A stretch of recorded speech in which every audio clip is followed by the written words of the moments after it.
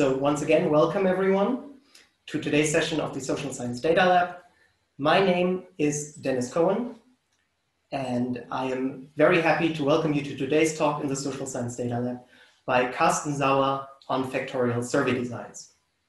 The Social Science Data Lab is an event series at the Mannheim Center for European Social Research that provides a platform for our presenters to talk about tools and methods for the collection, management, analysis, and visualization of data in the social sciences. The Social Science Data Lab is organized by myself in collaboration with my colleagues Cosima Meyer and Julian Bernauer, with the support of our student assistant Nick Baumann. Our speaker today is Carsten Sauer.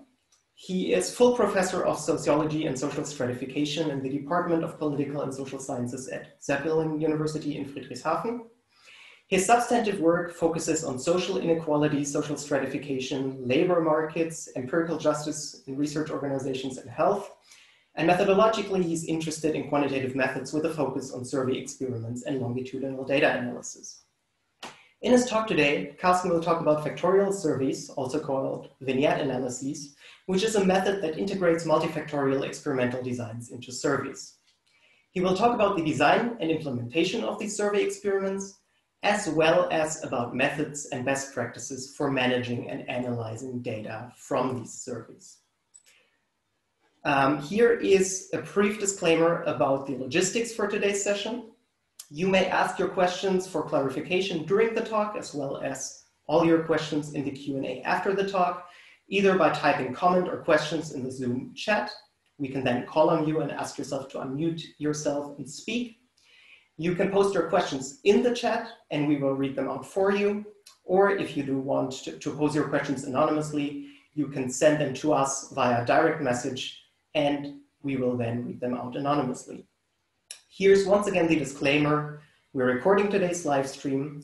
We're recording it in active speaker mode, which means that your video will not be recorded unless you unmute yourself and speak. And a recording of this video will be posted on our YouTube channel later on. So with that being said, Carsten, we are very happy to have you here today, and the floor is yours. Thank you so much. Yeah, thank you for inviting me, and of course, thanks everybody for joining joining my talk today. I try to get the slides. I hope everybody sees it now. Is it possible? Cool. So my talk is of course about the factorial survey design, and it will give you a quick ride through all steps in generating, implementing, and analysis of factorial surveys. But I will of course keep a focus on some. So within these parts, I will keep a focus on some substantive questions that are maybe of particular interest for you, for example, advanced sampling methods and stuff like this. So first of all, I will start with the idea of factorial surveys, and when you think about sorry, I have to put this here. When you think about in data collection methods, when you have responsive data, we know lab experiments that have a good control of unobserved influences. You have a high internal validity combined with a high precision of measurement. What is the downside? Some people discuss is, yeah, we have an artificial situation. We are in the lab and not in a natural environment. And of course, in many cases, selectivity of samples, convenience samples, student samples, stuff like this, it's not, not required, but it is often the case. On the other hand, when you do survey research, you have, the good thing is that you have these sampling plans. That means everybody in your target population has a probability, a specific and specified probability to be part of your sample. And this is a good thing because it makes you able to make general conclusions about your population. And of course, what as sociologists or social scientists, what is nice is having heterogeneous samples realized, including different age groups, different educational groups and stuff like this. The downside is always the problem of unobserved heterogeneity. So we cannot really measure here some causal relations. I mean, there are ways to tackle this with longitudinal data and stuff like this, but it's always problematic. And of course, we measure in many cases not actual behavior. And when you think of now of survey-based experiments in general, the idea is, or the basic idea was when they came up, that key features or cool features of both of these data gathering methods can be combined. And on the one hand, you want to have this a control of unobserved influences from the experiments, and on the other hand, you want to have a heterogeneous sample. You want to have a sample based on a sampling plan. And this is the basic idea why survey-based experiments get implemented in surveys. And of course, you cannot be as precise as you are in the lab, but still you have some manipulation going on, and you can see, okay, how do people react on my treatment? And factorial surveys in particular now, when you think of them as a particular survey-based experiment, they have this multi-factorial design. And that means that you do not only vary one factor, like in a single factor experiment, but you will vary maybe 3, 4, 5, 10, whatever. We will talk about this in a second. But that makes it more complex, of course. You can simultaneously vary the attributes, and therefore test also complex multi-causal relationships. Maybe because you think like, okay, there is for example, a 2-way or 3-way interaction between different dimensions that work in a specific way, and you can model this with factorial surveys. So this is, so to speak, the specifics of factorial surveys within the survey-based experiments. And when we go to some basic definitions, so for those who are not super familiar with the method yet, the respondents evaluate short descriptions, and these descriptions consist of objects or situations, and these descriptions are called vignettes. And you have a picture of a vignette at the bottom of the presentation slide. And within these vignettes, there are different attributes, and we call them dimensions. And these dimensions are experimentally varied in their levels. That means a dimension is, for example, here age, and the level would be, in this case, a 35-year-old. And the experimental variation means in the next vignette, this is maybe a 40-year-old, maybe a 60-year-old person, and stuff like this. So you vary the age from vignette to vignette. And there are basically 2 different designs one has to choose, and this is the within subject design. It's very often used. And it is like each respondent evaluates several vignettes, like 10, for example. And it has some nice features if you have multiple ratings per respondent, because you can model individually specific rating patterns, and also you have more power, you have more data, and you can tackle your research questions with less respondents. The other data collection is between subjects designs, and this is each respondent evaluates 1 vignette. And in some cases, it makes sense to have only 1 vignette, maybe because you think like, okay, I have learning effects, or people will maybe get what I ask, and it is like a hidden question. You don't want them to be, to be aware of your manipulation, and then you maybe decide I will only choose 1 vignette per person. It's also possible, and has also been done a lot in this literature. And the basic goal of this factorial surveys and factorial designs is to test theoretical models. And that means you have, like, before you have an idea what is my dependent variable, what are my independent variables, and how do they connect, how are they connected to each other? Like, is it an additive or a multiplicative or whatever relation it may be? And I just wrote down some some functions. The first equation is an additive, like you think like my decisions, for example, my justice perceptions of earnings are influenced by performance, by gender of the person, and by age of the person. Then it would be an additive model. If you think there is like a double standard in rates of return to performance, and women will be evaluated differently than men, then you have in your mind like a multiplicative design, and you would model the interaction.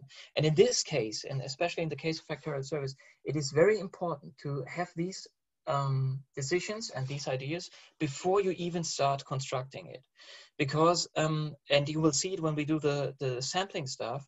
It is important because otherwise these effects can get confounded by design, yeah, and you can later not disentangle interaction effects anymore. So you will do all the theoretical stuff before you get into the field, and you will not have, like in items-based research, you will not have the chance to sneak something in afterwards when you did not care for it before. And okay, and the last equation is like the subjective expected utility developed by Esser and others. And you also see here the utility is shaped by the benefits and the probability of the benefits minus the costs and the probability of the costs. And so we did also some years ago a factorial survey design where we tested these relations also possible, but then you have to take care, okay, I need interaction effects, and these interaction effects need to be orthogonalized in my design, and you will have to take care for this theoretically, methodologically, and in the analysis. And that's why I often already start with writing down a formula or some more formalized stuff, because I know, okay, I need to I need to do this for the sampling and for the analysis. And the goal is to measure the influence of single dimensions on evaluations, of course, so how these attitudes are affected by dimensions, also the interaction between them, and of course, respondent characteristics, how they are associated with evaluations. And of course, the disclaimer here is this method is for these reasons not appropriate for exploratory analysis. So just throw in some dimensions. Looking what happens is a very bad thing to do with factorial surveys.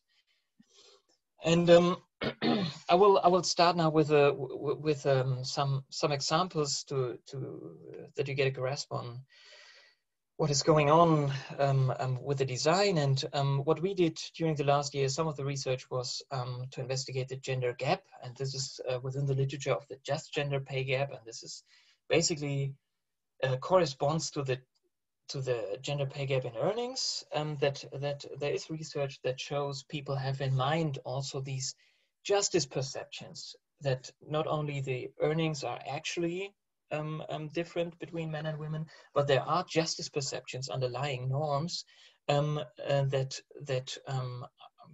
are in line with these findings. And we wanted to disentangle these effects, and we wanted to find out, is there a just gender pay gap, and what are the reasons?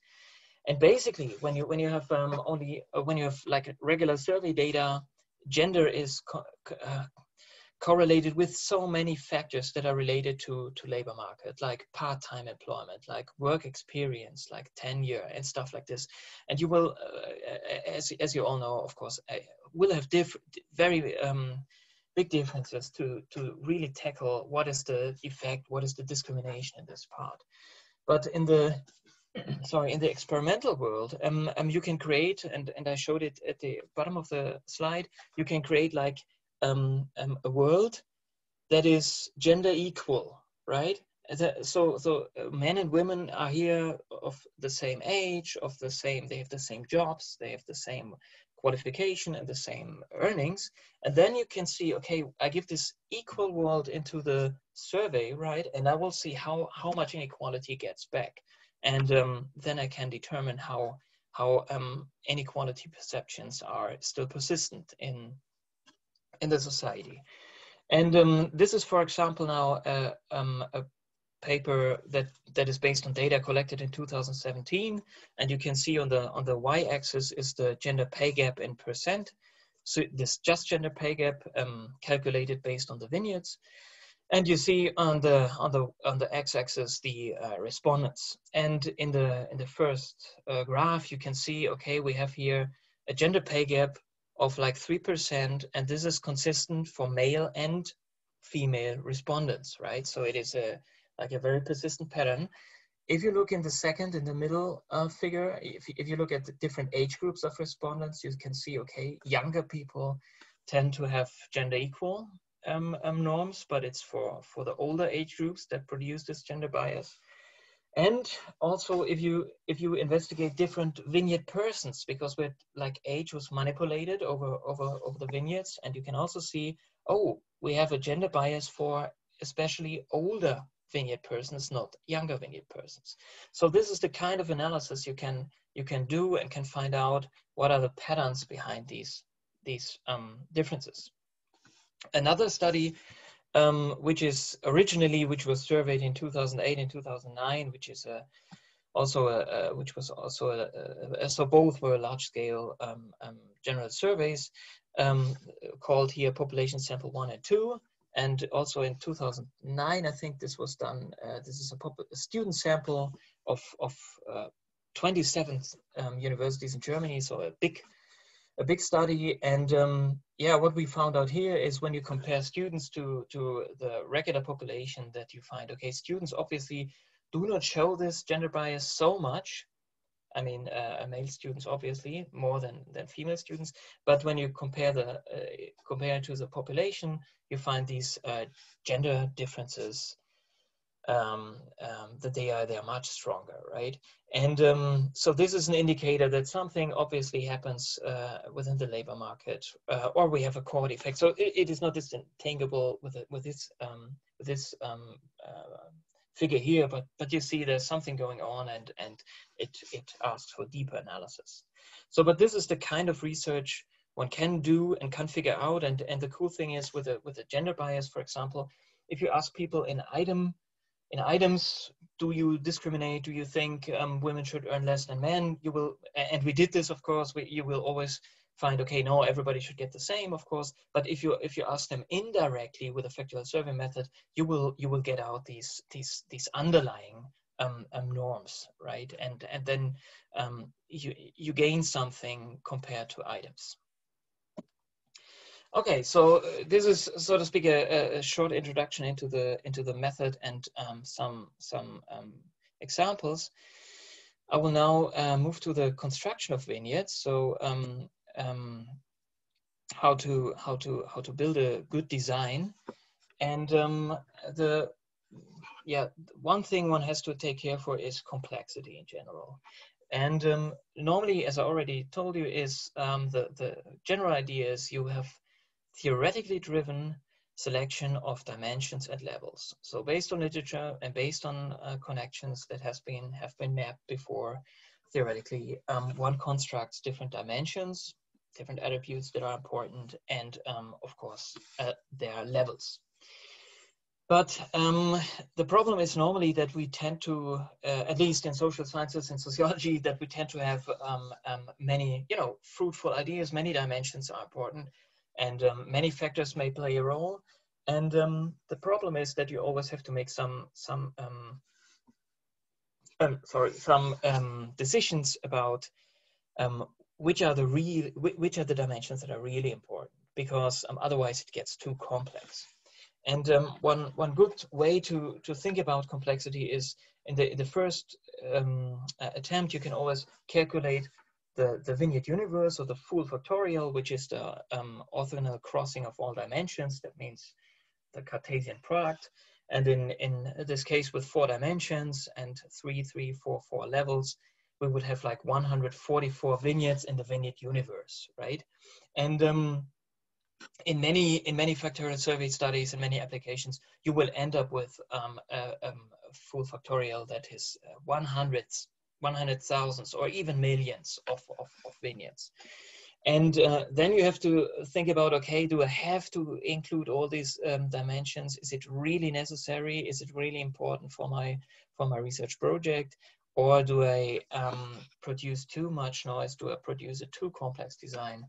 And maybe I should reduce it. So the trade-offs one has to do methodologically is, for example, if you have more dimensions and levels, you will get more information on the judgment principles, which is good. You can test more hypotheses. You can, dig deeper into substantive research. But methodologically, the biggest problem is high cognitive burden of respondents. You see within the factorial survey research, you see factorial surveys that have like three dimensions, which is under complex already, almost design, up to 25 was, I think, the most complex design I've ever seen, had 25 dimensions within a vignette. And a vignette was as long as an abstract, right? So it's really big. And the problem is people cannot digest all the information simultaneously, of course. If the cognitive burden is too high, and this is also known from other methods research, people start using heuristics, right, to ease up the task. And then, of course, you can end up with some methodological problems, like people only focus on the last or on the first dimensions, and fade out the middle part because it was too much information. So one wouldn't, as a researcher, you would avoid, or you try to avoid, of course, cognitive overburden or even underburden. So people who bore out and try to get a number of dimensions that is appropriate.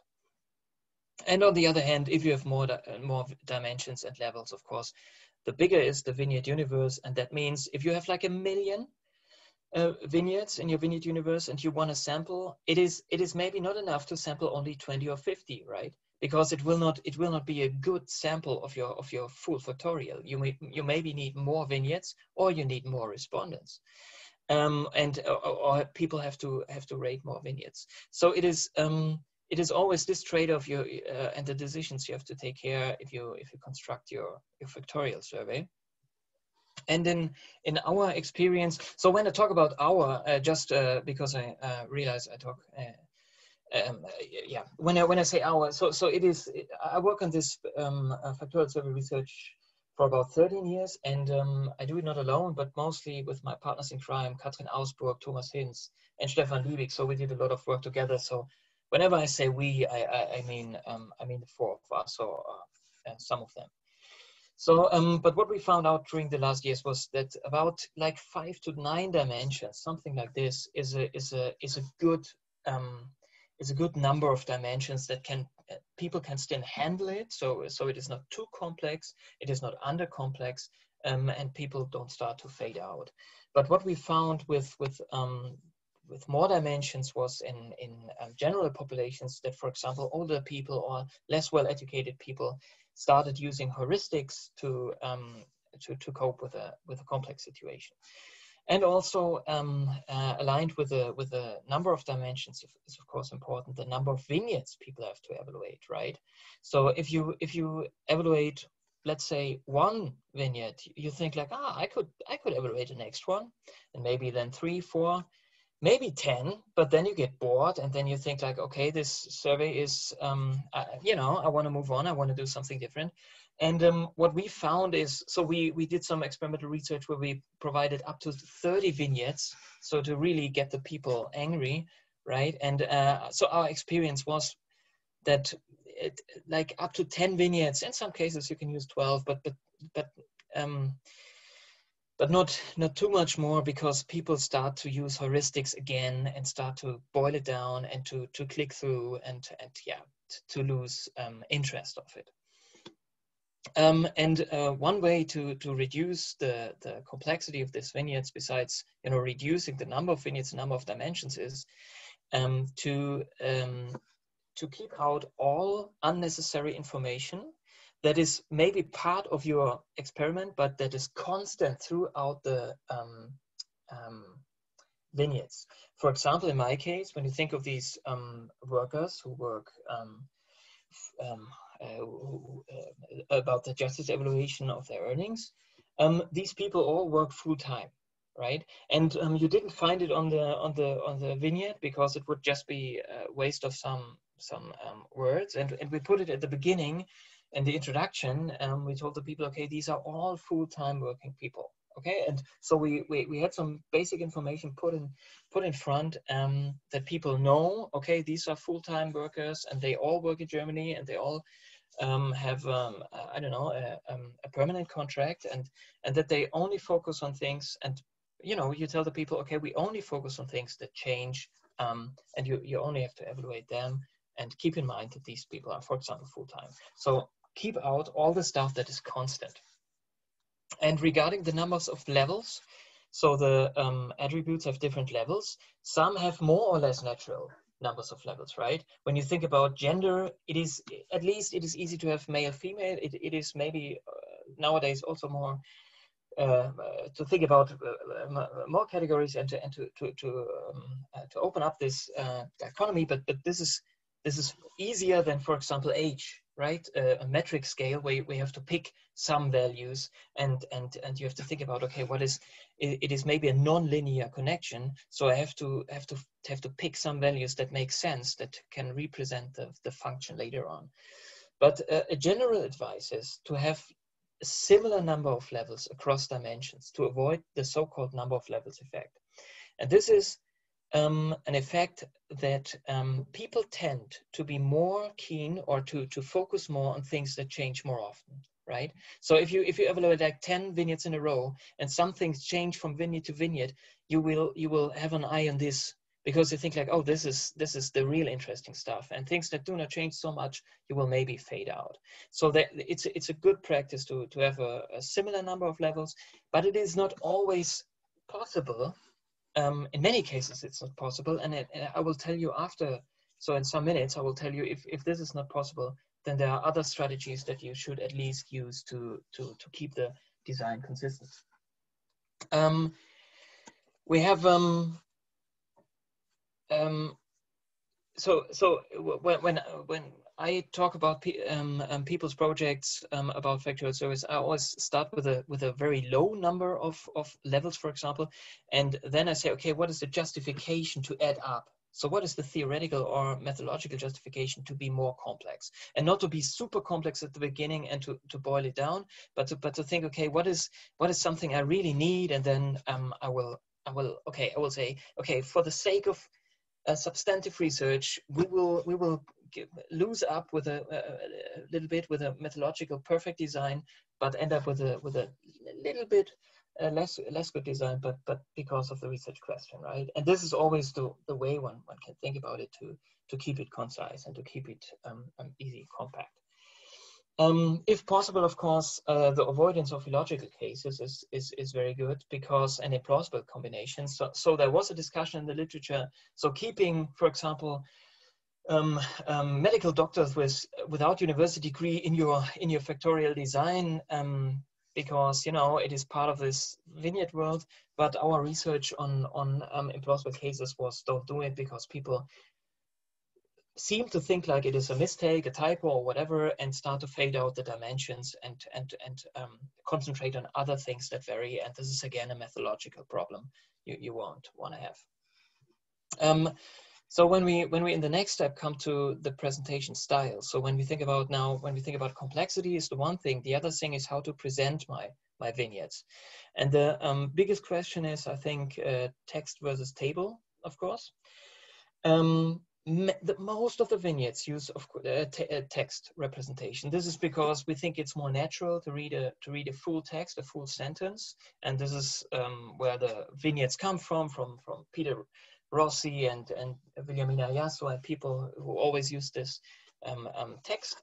But on the other hand, when you have like similar methods like the conjoint analysis and choice experiments and stuff, which use similar methods, they always use this table representation. And some researchers did some research about it, and so far we didn't find any. So too big differences between the two ways of presentation. So it maybe depends on the research topic, but there's so far no evidence that you ruin your design when you use a table vignette, and it can be useful in cases when you try to overcome order effects of dimensions. Yeah, and in general, in a regular sentence, you cannot put a word where you want it, right? It has its natural position in a sentence. So when you have like a 35-year-old man works as a construction worker, so you wouldn't say a construction worker is a man and he's 35, yeah, right? So you wouldn't manipulate the order. I mean you can, but it sounds not well, and people would say, okay, this is a crazy survey, right? But what we do actually is, when we do not randomize stuff, and you will see it throughout the talk, when you do not randomize stuff, you will have some order effects always. You will always have something, okay, gender is always at the beginning, so people maybe are focused more on this than on other stuff. But if you have a tabular representation, you can, of course, vary the dimension order. The suggestion would be always between subjects, not within subjects, because then people get messed up. But between subjects, absolutely possible. And then you have another, so to speak, randomization, another thing that is orthogonal in your design, which is quite nice. So it might be helpful. Second thing we checked in experimental research was, in method research was, is it useful to have a random order of vignettes when you have multiple vignettes for a respondent, or extreme cases first? Because if you use random order, people can run out of scale, right? If you have some extreme vignette at the very end and people already use the -5, you have a ceiling effect when you have a closed scale. But so it would be maybe a good thing to use extreme cases first, to have like the outer parts of the distribution fixed. But our research showed no qualitative change in anything, so we would stay with a random order suggestion. So if you have multiple vignettes per respondent, use a random order of vignettes. And if you don't use it, you will have order effects, right? So the first vignette, people are read it totally different than the last vignette. And you see it here. I have a graph, and this is for this is median response time in seconds, and this is from the vignette 0. So we call the first vignette 0. It's a little bit crazy, but vignette 0 to vignette 20, and for the different types of rating and different scales we use. But I just want to show you the pattern. The pattern here is the first vignette takes 50% up to 100% more time than the other vignettes. So people need an adjustment. So they read the first one and are a little bit lost. And then when they cope with it, then they rate the other ones relatively easily. And therefore you already see, okay, there will be some order effects going on, right? So people are more will rate the first vignette maybe differently than the 10th. And in case this is, if it is the case, the random order of vignettes will guarantee that your method effects are not correlated, are not connected to your substantive effects, right? So this is always very important. And of course, if you have your vignette, you always need an answering scale. You have a dependent variable, you have a measure you're interested in. And there are different scales out there, of course, like nominal scales, like yes, no. You can have amounts, probabilities. Classical uses rating scales, so standard rating scales. And you will also find in the literature many open or magnitude scales, which I don't want to go into detail here because it's like a little bit complicated to explain.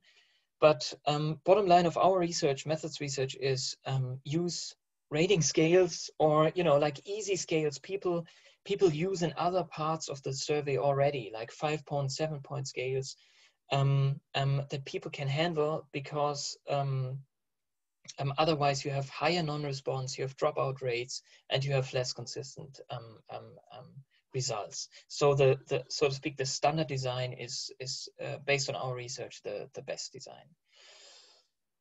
Okay, so and now you have your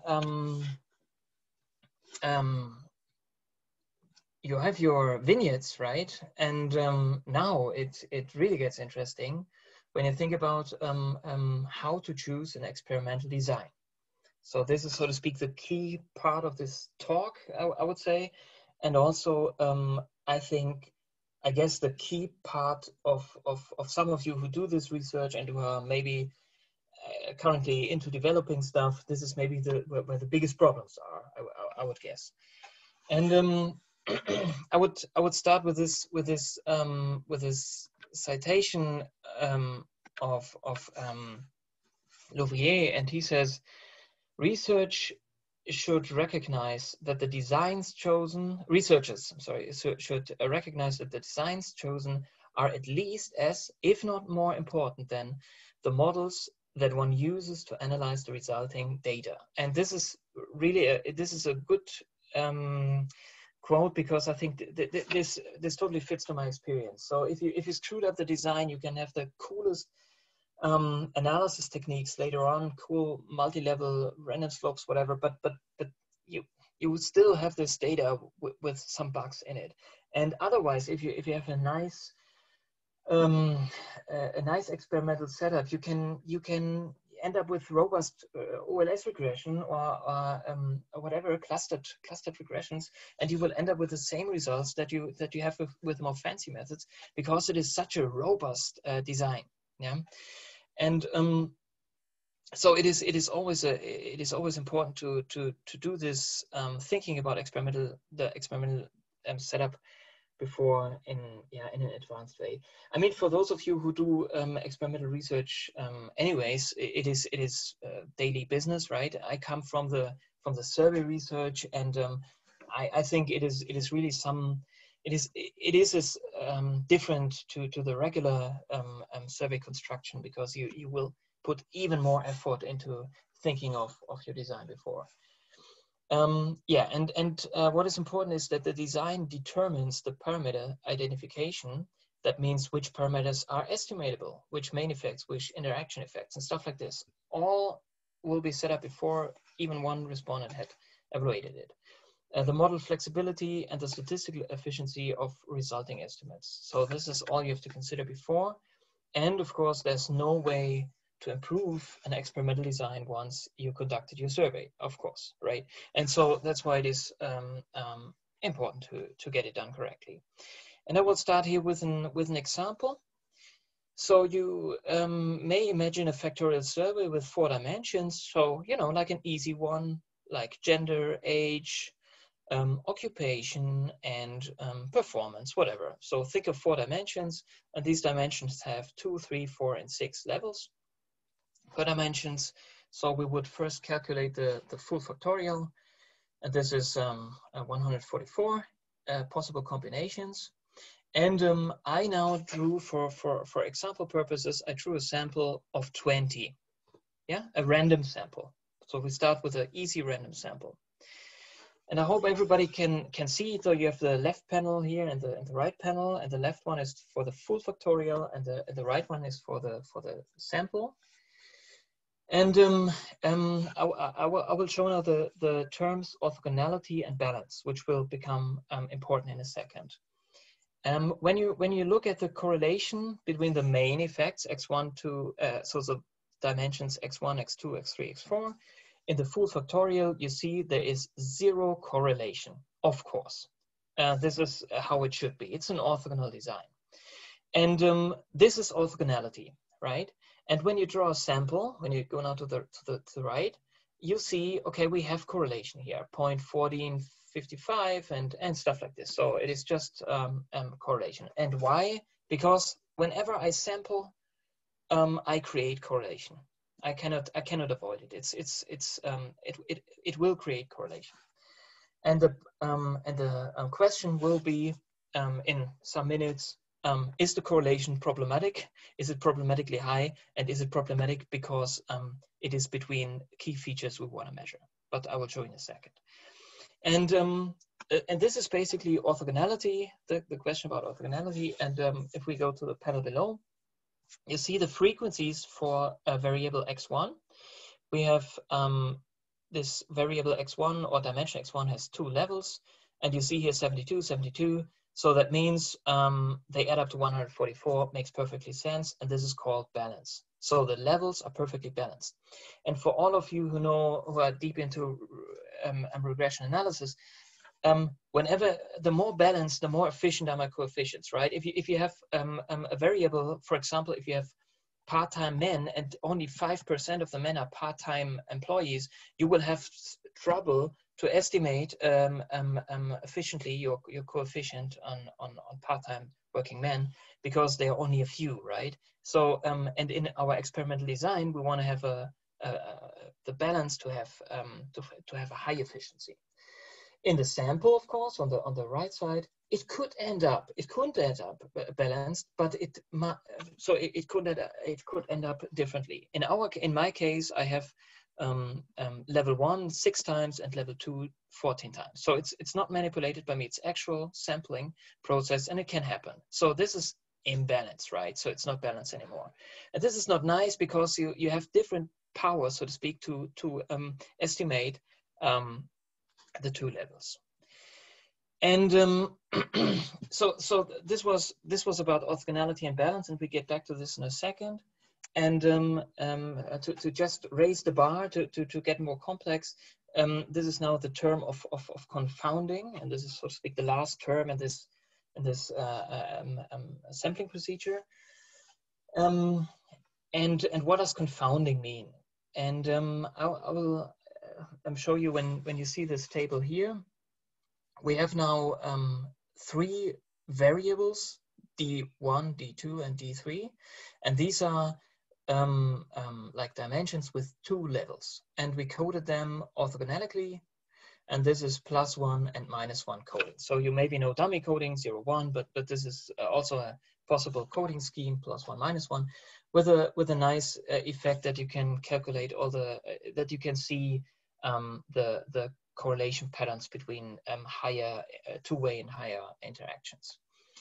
And between 3 variables with 2 levels each, you will have 8 possible combinations, right? You have the main effects, you have the two-way interactions between D1 and D2, D1 and D3, D2 and D3, and you have the 3-way interaction. This is all you can potentially estimate. And you see, just for an example, I'm calculating the effect for the two-way interaction D1, D2 is -1 times -1 is +1, of course. And for the next one, it's -1 times +1 is -1. And for the 3-way interaction, it's -1 times -1 times +1, you end up with +1, obviously. So if you now use this scheme, if you now use this as a full factorial, you can estimate all main effects, all 2-way interactions, and all 3-way interactions in your survey. But now let's think of taking a fraction, taking a sample out of this full factorial. I mean, it's an easy example. It will be more complex in your research, but just to get it to get the problem. So, and in our case, we would choose, by random sampling, the first half fraction. And so 1, 2, 3, 4. It's now a sample of 4 vignettes. And in this sample, you were unable to distinguish the 2 models. The first one is a main effects model of D1, D2, and D3. And the second one is a model of 2-way interactions. And when you look at the patterns, I hope you can see it. For example, minus, minus, plus, plus, and here you have plus, plus, minus, minus. So D2 times D3 has the same pattern as D1, and minus, plus, minus, plus, minus, plus, minus, plus. This has the same pattern as D2, and when you think of D3, plus 1 minus minus plus has the same pattern as D1 times D2, right? So if somebody has the hypothesis that it is the connection between, you know, the evaluations are based on the factors 1, 2, and 3. And a colleague of yours has the counter hypothesis that it is the sum of the three two-way interactions. You will not end up with this design with a clear answer, because it can be both. And this is confounding, right? This is the, so to speak, the problem of confounding.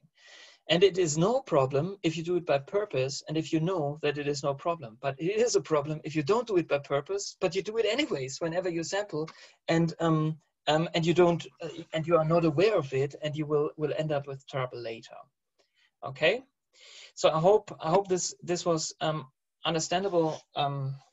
If not, we can of course talk about this later. But and when we now go back to the active, you know, sampling process, when you as a researcher want to sample, you have to keep these things in mind. You always end up with some confounding, and you want to have the full knowledge. What is the founding, what is going on, what are the parameters that are estimatable, and what are the parameters that are not identifiable anymore. And this is something which is very important, because otherwise you end up with a design that could be interpreted this way or the other way. And this is, so to speak, the most important thing. You have to get a knowledge, what are the meaningful parameters that are identifiable, which are not confounded. And the second thing then is,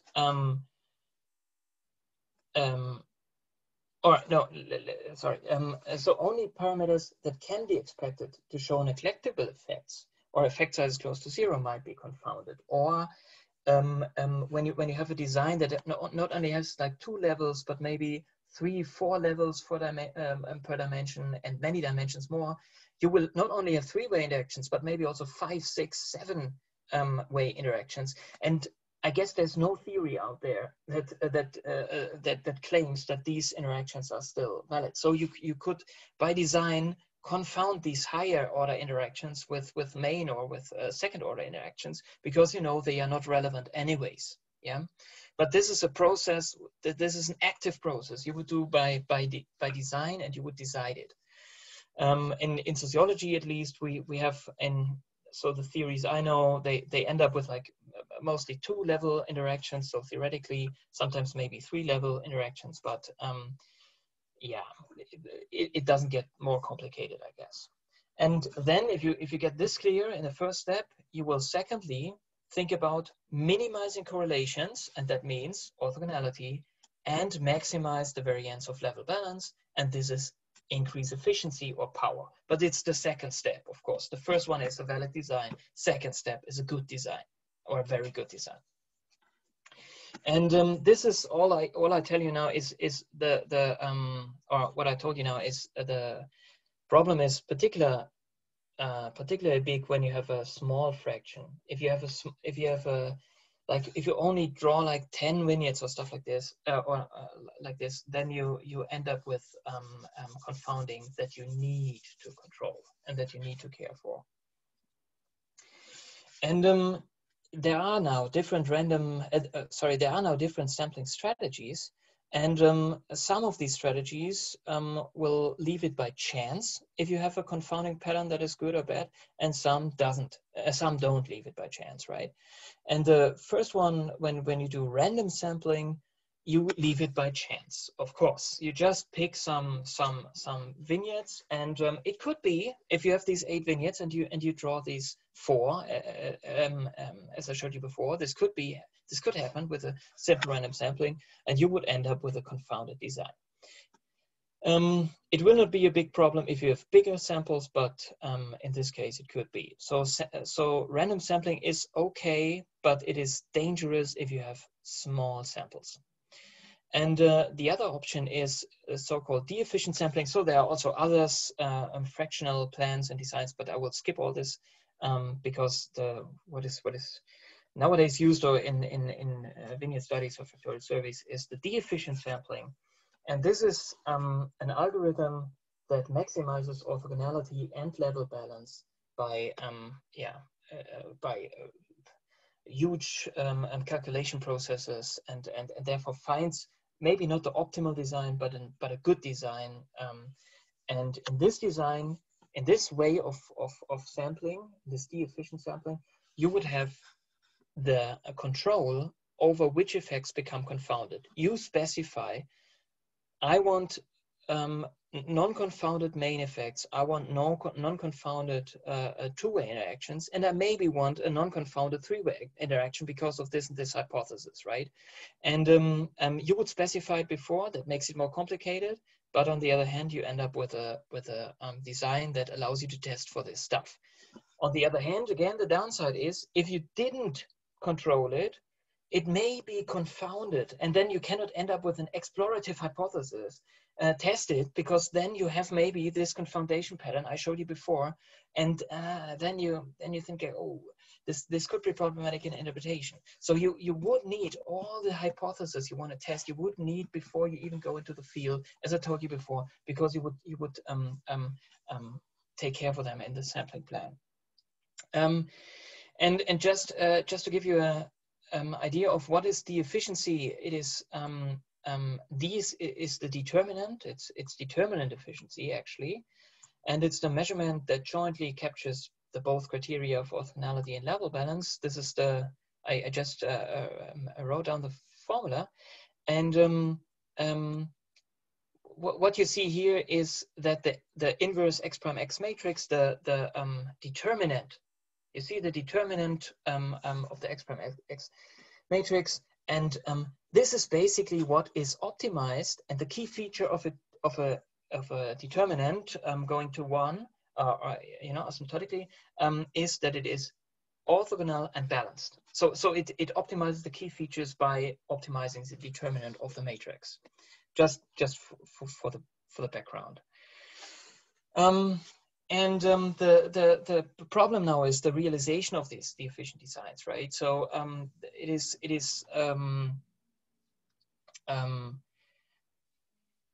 not too easy. So it is not. So there's some stuff implemented, for example, in Stata. There's also some program implemented in SPSS, for example. I checked it some years ago, but it is not comparable to real D-efficient designs. And the best algorithm I know is provided by SIS, by SAS software.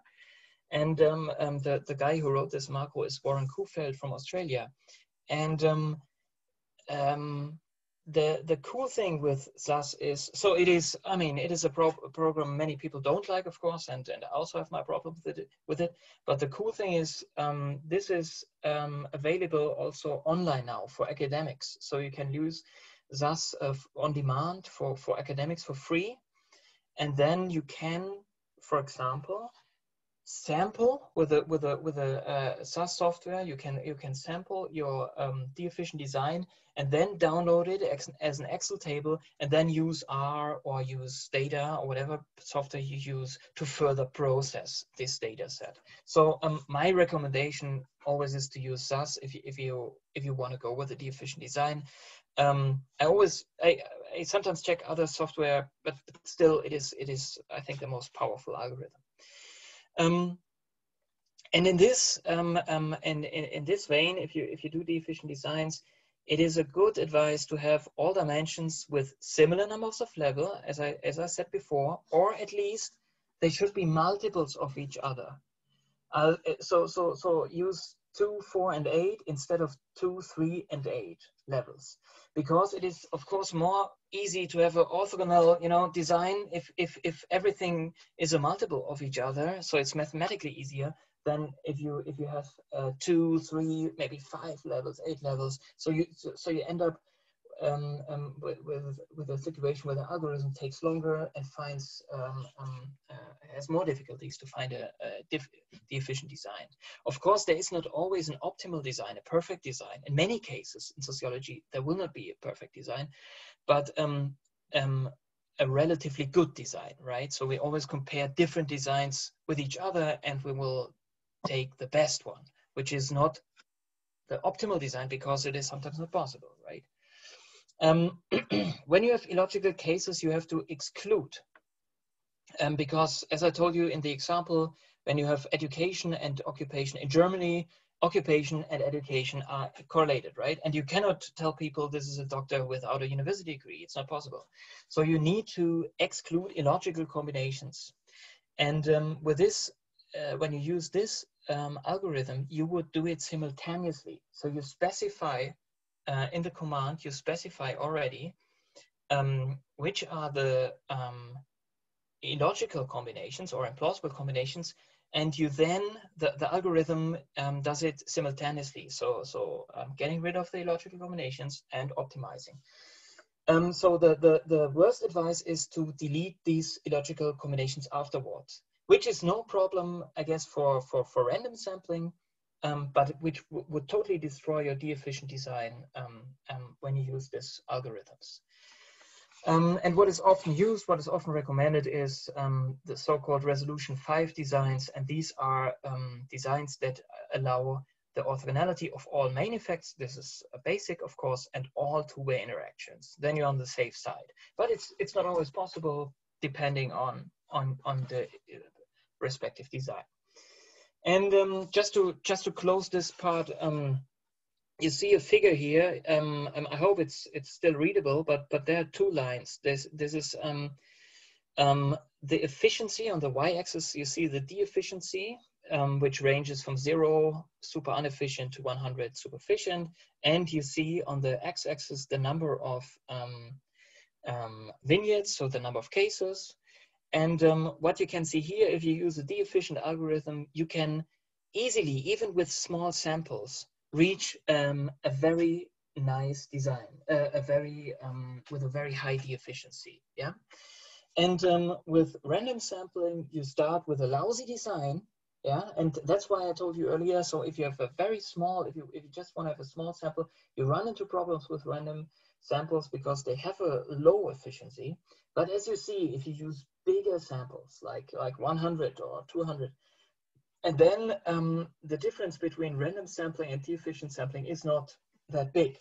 And that means if you are currently in a situation where you have to go into the field and you are not super familiar with a de-efficient programming and maybe have some problems, it is maybe a good advice to go with a random design in case you have a large number of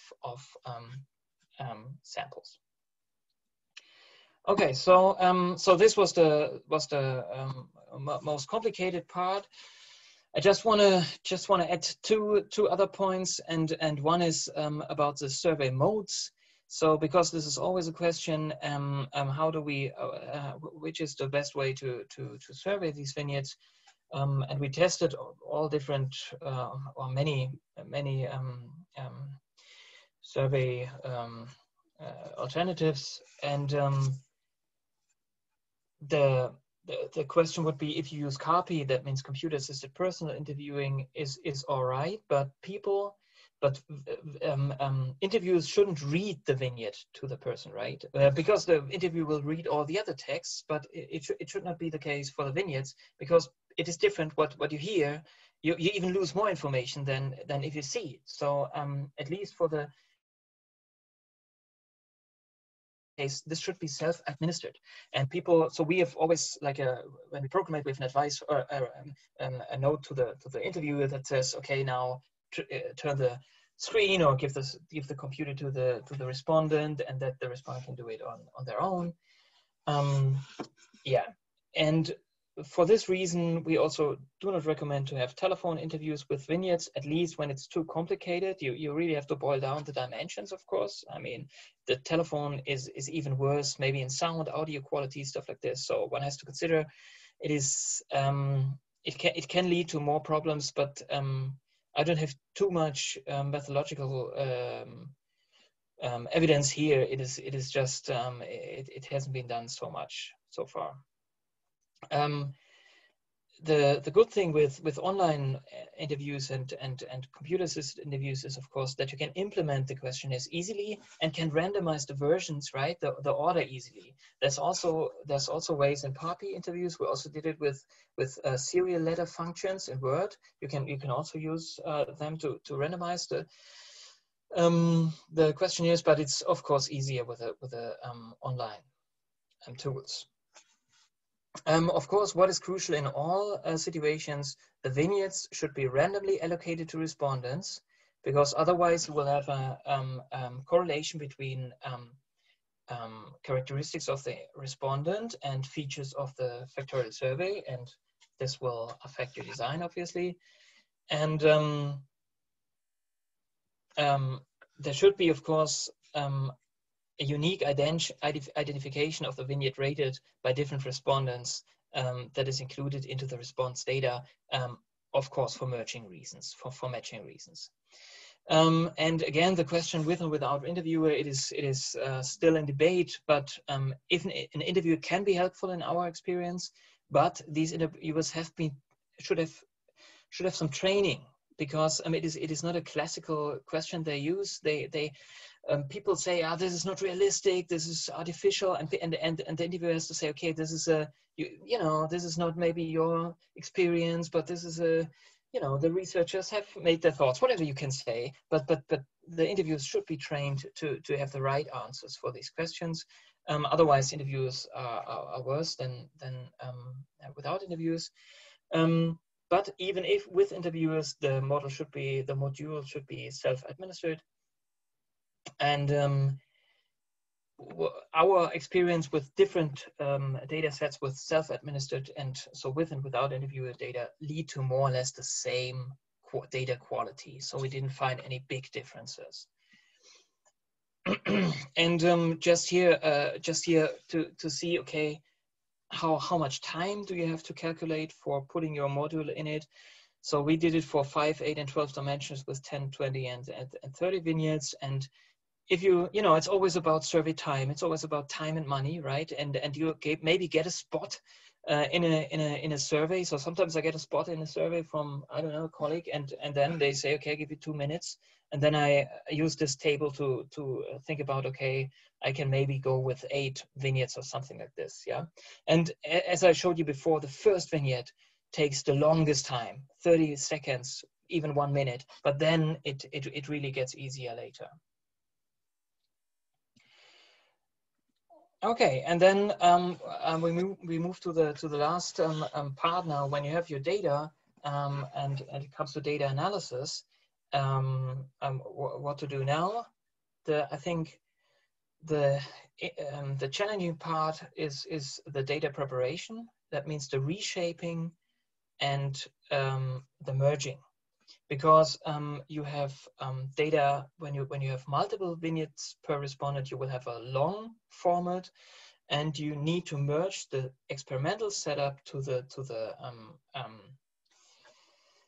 survey data, the respondent data set. And this is always, yeah, as you know, always a little bit tricky. And so there need to be some quality checks if this merging was successful for all parts of the survey. And if it was successful, then one can go on and think about, okay, did the random distribution mechanism, did it work? So did all respondents, or do we have some specific missing value patterns? Do we have implausible results that maybe suggest that there's something went wrong with a merging or with a reshaping or stuff like this? And also the question is the realized design similar to the design I gave into the world, right? So if we, for example, have a design, a theoretical design of 100 vignettes, and your realized design, you recognize, oh, only 80 vignettes were evaluated and 20 for whatever reason were not evaluated, then your realized design is different than your theoretical a priori design, and then you have to figure out what is going on, what happened. Yeah, so this is all the checks one has to do before. When it comes to the real data analysis or the regression data analysis, there is nothing different than you know already for analysis with similar data. So when you have between subjects designs, classical OLS logic depending on the dependent variable is appropriate, and in the within subjects design, meaning multiple ratings per respondents, you obviously have to go for at least clustered regressions, robust regressions, but also all the multi-level regression models that are available. In case randomization was successful, that means the respondent characteristics are totally uncorrelated with the experimental setup. The difference between fixed and random effects will not be there, right? So there will be no difference. So the random effects regressions will be more efficient. But you can also use this to check if there's something going on, some differences. And then what is more specific is for factorial service is to do some cross-level interactions, to do some group difference, to do some analysis about group differences and stuff like this.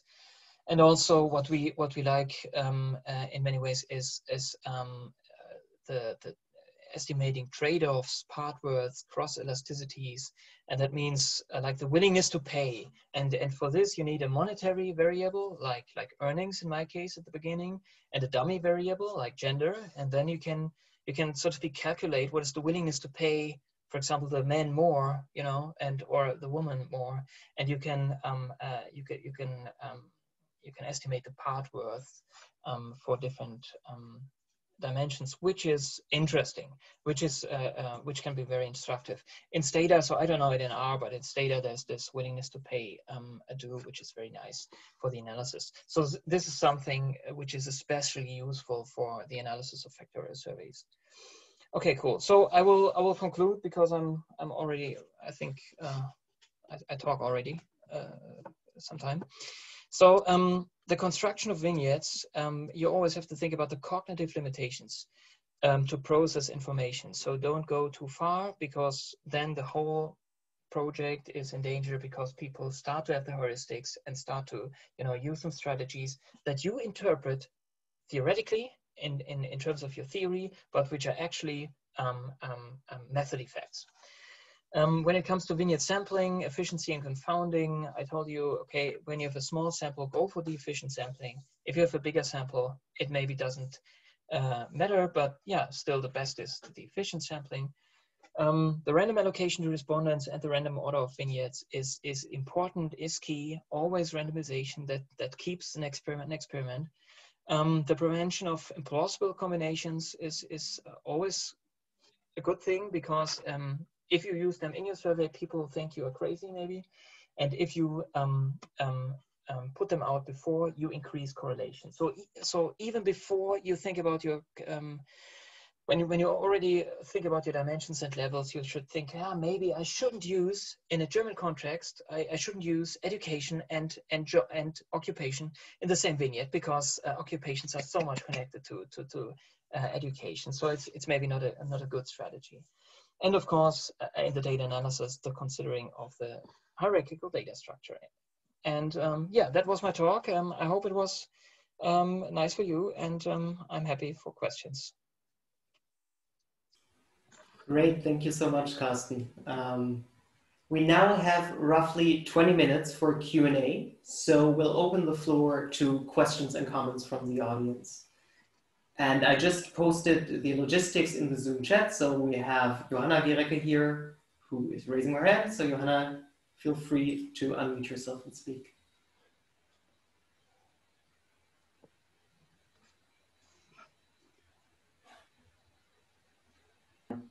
Can you hear me now? Okay, perfect. Thank you so much, Carsten. Really enjoyed the talk and learned a lot. I have three short questions. One is about how you showed that the first vignette always is rather special. It takes people longer to process it, to understand it. Would a solution, or is a solution maybe also just to kick out all first questions and to start the analysis sort of with vignette 2?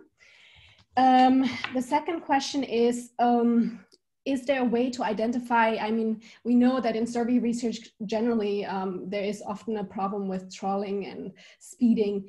Is there a way that we can also detect that within a subject design where you have several vignettes? And how do we handle those analytically? And the third question is, have you tried out, or is there some evidence of using an open question at the end to find out in how far people understand the purpose of the vignettes, and at what point maybe they also understand the purpose of the vignette? Yeah, thank you. Okay.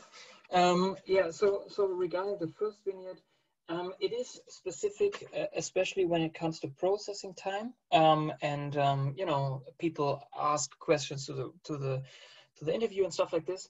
But in all data I've seen, it was not specific in regard to the judgments. So I would not suggest to kick out the first one because it doesn't seem to be a specific pattern that you try to avoid. So it's more like you would have to think about, oh, it will take more time. So it is, if you use 1 or 2 vignettes, it doesn't really matter, so to speak, in terms of timing, because the first one always takes so much longer than the other ones.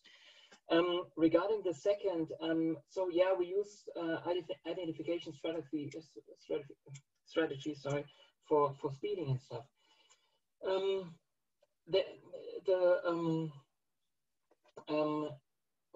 What we did or what we always do in the online surveys is that we have a timestamp that we actually measure how long do they take to evaluate the task.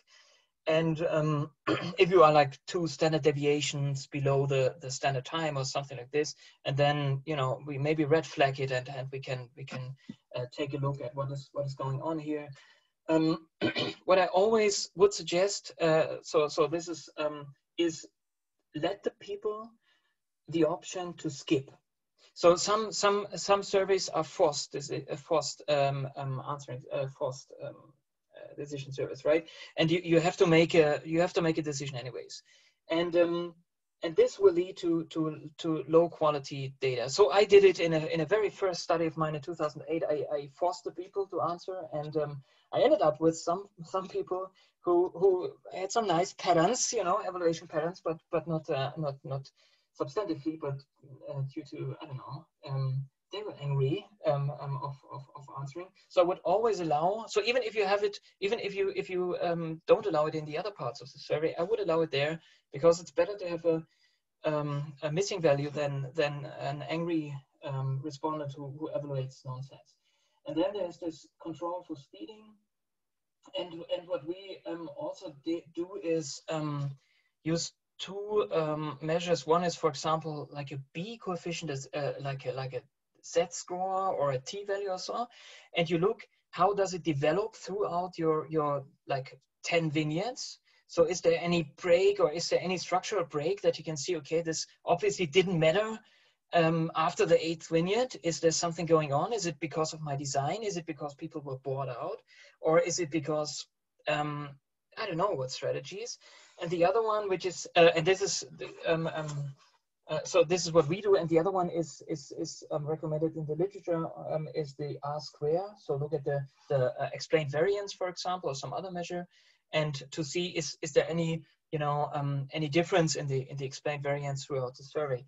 But I would always say, okay, this you can use this, but always with caution, because I can produce super high R-squares with only focusing on 1 or 2 dimensions. But when I'm super consistent in regard to these 2 dimensions, I will produce a high R-square. So this is just that it's one way to analyze the quality of the data, but it shouldn't be the only way, because it still doesn't detect it. So I would combine it with looking at T values and looking, Z scores, whatever for your model is for different for different dimensions and for different parts of the survey. Okay, and the last question was the open question at the end. So I mean, there's I always did in my survey a question regarding, do you think it was too complex, or what is your perception? Was it all right? Was it too complex? Was it too easy? So to have like an evaluation of yeah, did I go too far? Was it too much dimension, stuff like this? But in your case, you would use it more like a control if people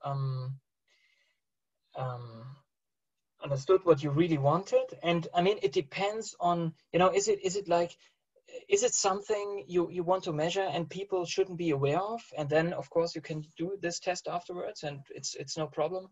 But in many cases, it's maybe not even applicable because it is not a key problem in this survey. But it would be absolutely okay, but everything, so to speak, after the task.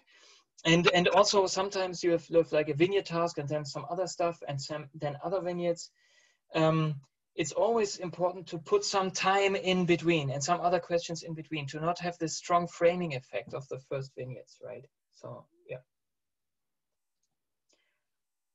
All right, thanks for that. We have 6 more questions, the first of which comes from Gracia Bergman, who will ask her questions via audio. So Gracia, please feel free to speak. Oh, thank you.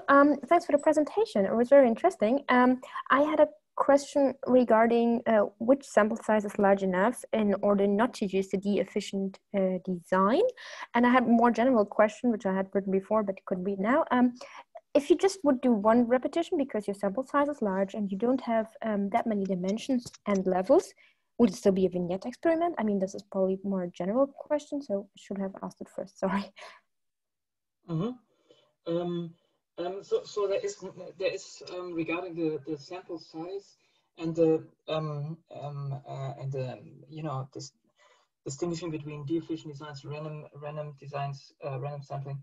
There is no clear answer because it depends on how many dimensions and levels you have. So it actually depends on your full factorial, right? So if you have a full factorial that is maybe 16 or 20 or whatever, it is a different decision than when you have a full factorial of 3 million or stuff like this. Sure. So that means if you have a very small vignette universe, I would always suggest to maybe do the full factorial, to not even sample, you know, out of 40 to sample 20 or 30, but to use the full factorial, because you end up with an easy design. You have no problems with sampling strategies, and you can estimate all possible combinations anyways. Yep. In the other case, if you have like hundreds of thousands or millions, you would maybe draw some random samples, and you can look at the sample structure. And what you always can do with random samples too is you would write down your hypothesis, right? Mm-hmm. What you think, what are the claims regarding the main effects and the potential interactions. And then you would create, and maybe you think about an interaction of x1 and x2, and then you have a random sample, you create a variable x1 times x2, and then you look at the correlations. What you didn't do is you didn't purposefully draw a sample, the efficient sample that avoids confounding, but you can check afterwards if there's confounding. So you would maybe draw a random sample, and before you go in the field, you would check, is there a problem with the higher order effects I want to estimate? And if so, you would throw it away and you would draw the next random sample. It is not an efficient, you know, it's not an efficient way to go for, but if you ask me, if you go for the random sample, which is okay, but I would suggest that you follow the same procedure, doing all the hypotheses before, and just look, is it even estimatable, you know, before you go in the field. And the other one, the question about the one vignette design, at least in sociology. So when you have a between subjects design, you can of course do no analysis on the respondent level, on respondent specific patterns, but normally we're interested in, you know, differences between different groups, like older, younger, different age groups, different occupational groups and stuff like this. And the only thing different is that you don't have this within experiment, but still it's an experiment because it is still manipulated. There's there's still randomization, and the treatment, so to speak, is randomly allocated to the respondents. It is less, so you have less power because of less cases, because of fewer cases, but it's still an experiment, or survey experiment at least. But it's not called vignette in that case. Excuse me? But not called vignette. No, if you have like this, No, if you maybe I misunderstood you. So I was talking about a one vignette per respondent design. If you only have one vignette at all, it is not a. It is no, one per respondent. Sorry, you were right. You were completely right. Yes, then it is still an experiment because you still allocate. You know, you still have 1,000 different questionnaires because you have 1,000 different combinations of this vignette, for example. And when you have your regular survey, you have one questionnaire, and so you're still in the experimental world. Yeah. Good, thanks. Yep. All right, thank you. Next up is Rubenbach, who will also ask his questions via audio. Yeah, thank you very much for the very interesting presentation. I have a question regarding the presentation of results. So I was in a situation where there was no base category or reference category. And so we were like, it took us a long time to figure out how to best present the results because like a standard regression model wouldn't make sense. In the end, we ended up comparing means of different scenarios, but obviously you run into situations of multiple testing. And so I was wondering if you have any recommendations on that. Yes. So it depends. So if you have like a dimension that has 3 levels, lower, middle, and higher secondary school, you would go for the I guess go for the design that you have one reference category. So you have this dummy coded design.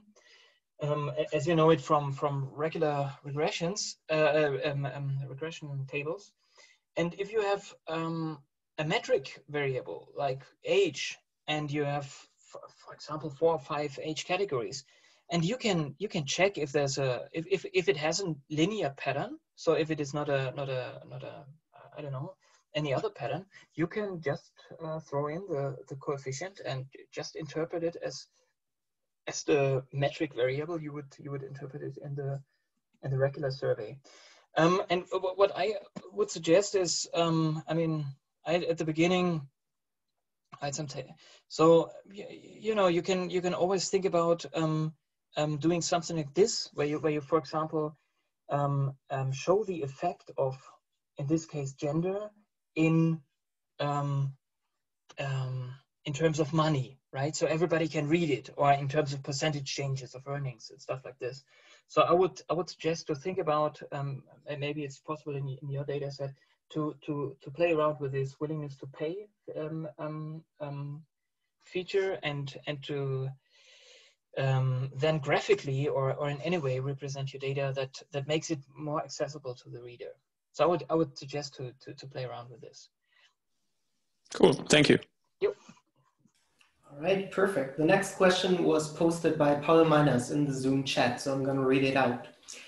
Do you think stimulus sampling is a good idea for factorial survey experiments? The conjoint literature has recently started to use representative samples of vignettes that reflect the real distribution in order to improve external validity. Social psychologists do the same, for example, when selecting faces for a social cognition experiment. Does this introduce problems for internal validity? Okay. So my I can't actually. I can't answer this. I'm not sure about a correct answer, because my experience is that in the conjoint literature, the sampling strategies change faster. There are new methods like adaptive and other sampling strategies that get into the basic literature, but I'm not aware of. But I'm not really familiar with the outcomes of these different sampling strategies. So do they perform better or do they perform worse? So the only thing I know for the vignettes or for the factorial surveys is that these quota sampling strategies compared to the random sampling strategies increase efficiency and increase the validity of the results, but only given that the confounding patterns are taken care of. And if it's not the case, then you run into troubles. But in my experience, these are currently the state of the art and the best way or the most efficient way to sample vignettes out of the vignette universe. Okay, perfect. Thank you. Next on the list is Marvin Brinkmann, who is also going to ask us a question via audio. Yeah, many thanks for the comprehensive overview of the use of vignettes and their possible pitfalls. I have 3 questions, but in terms of timing, the biggest question would be the last one. First of all, a short answer, please. Could you describe the difference between all the terms in this research, such as choice experiments, full factorial designs, or vignette designs, or what's the actual term to use?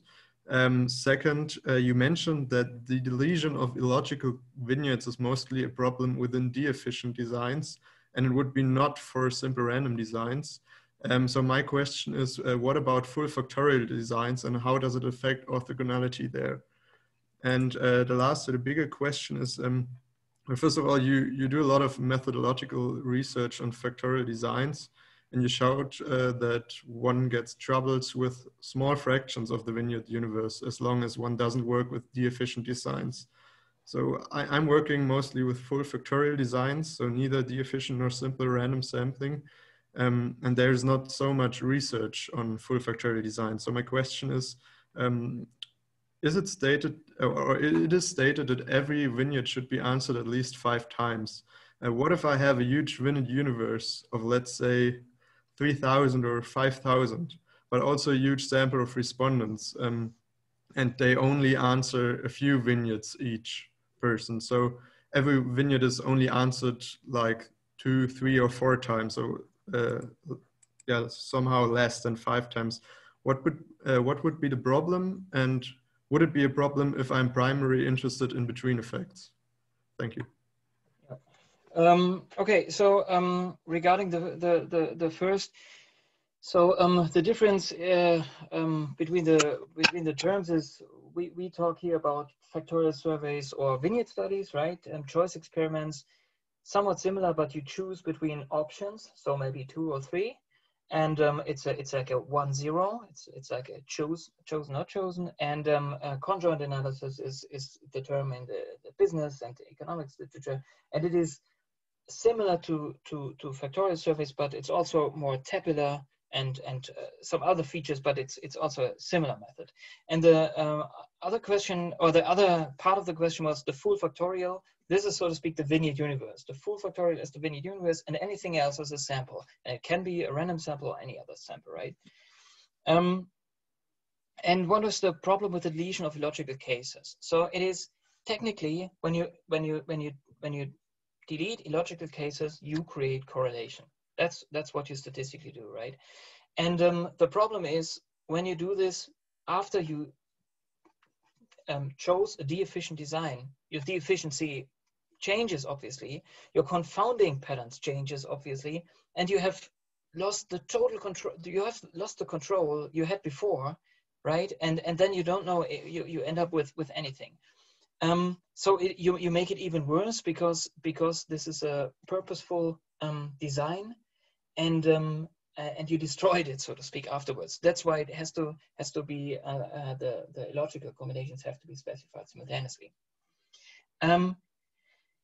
Regarding the random samples or the full factorial, you just introduce correlation. You do not destroy your very specific design, because you don't have this. You don't have a specified design. You just have a sample or the full factorial. And what you do is you just introduce correlation. And what is correlation at the end of the day? Yeah, you have to, in your regression models, you cannot run t-tests, you can run easy comparisons, but you have to control for the correlation structure, right? Like in a regression model.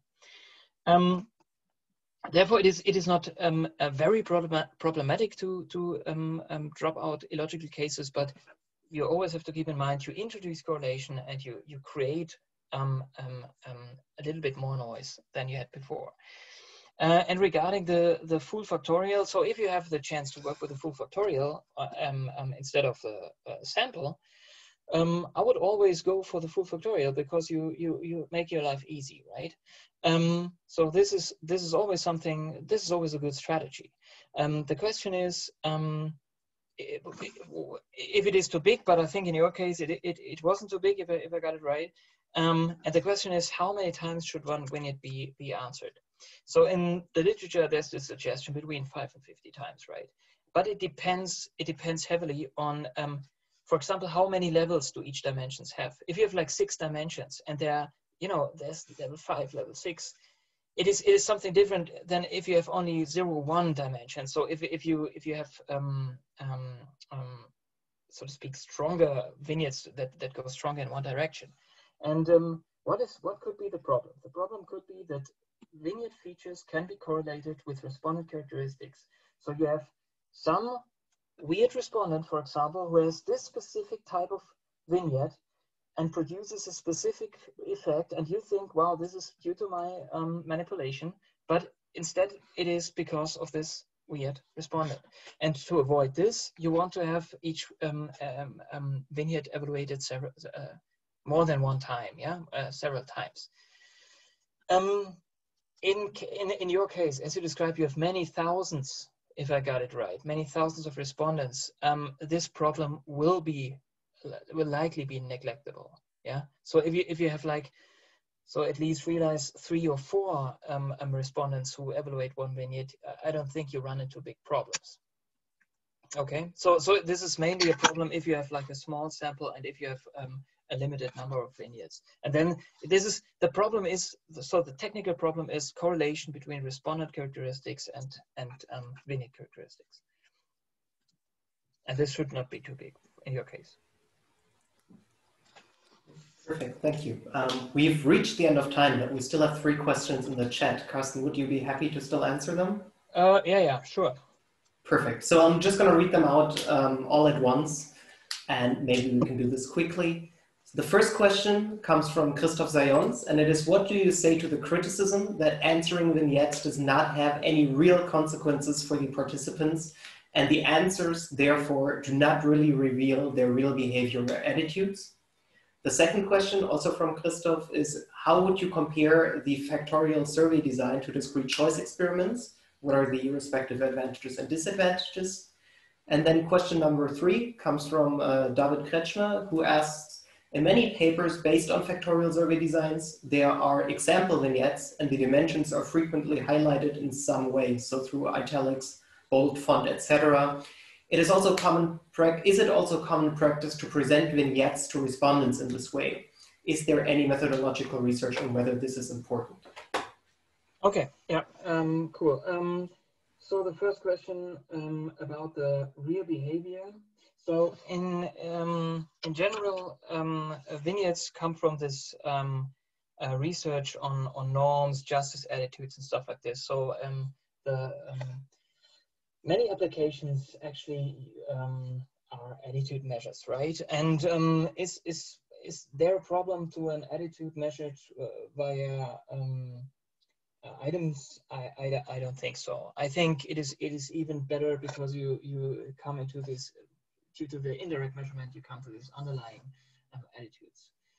Regarding behavior, so what would you do if you have this is the scenario? Would you, I don't know, use the drug? Would you go to the party and whatever?